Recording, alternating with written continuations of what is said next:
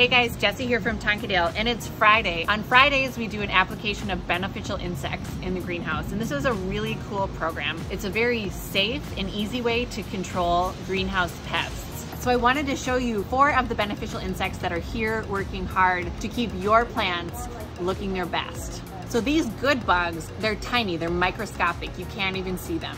And they are working undercover, going after those yucky bugs like aphids, whiteflies, thrips, spider mites, broad mites, all those greenhouse pests that we just don't want to deal with. So here we go.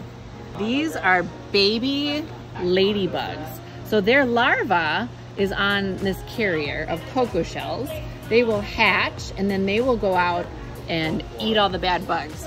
Ladybugs are generalists, but their favorite food in the greenhouse are aphids.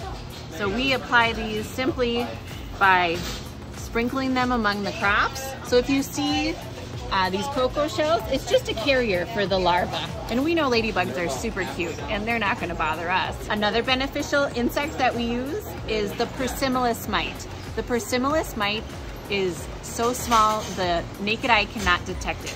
Persimmilus mites go after spider mites, 2-spotted spider mites in the greenhouse, and you'll commonly find them on things like foliage plants with broad leaves, alocasia, and also ivy. Ivy is notorious for having spider mites, but when we use persimmilus, we're able to keep those spider mite populations down in a safe way. I know you all are wondering, what are those little packets that come on my hanging baskets?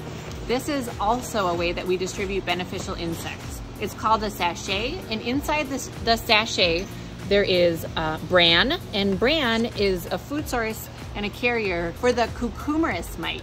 The cucumerous mite is invisible to the naked eye, but once they're released, they go out and take care of thrips and broad mites.